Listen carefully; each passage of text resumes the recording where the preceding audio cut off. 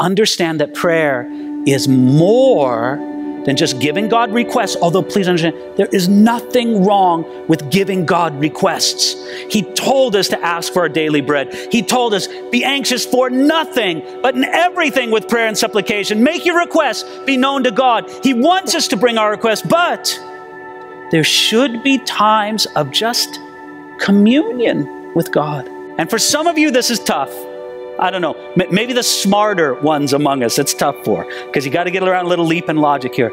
You just to tell things that you know God already knows. Don't you think Jesus knew that God already knew these things? Yet, he wanted to commune, and to commune not just over feelings, but over words. There's a lot for us to learn about prayer from this beautiful prayer of Jesus himself.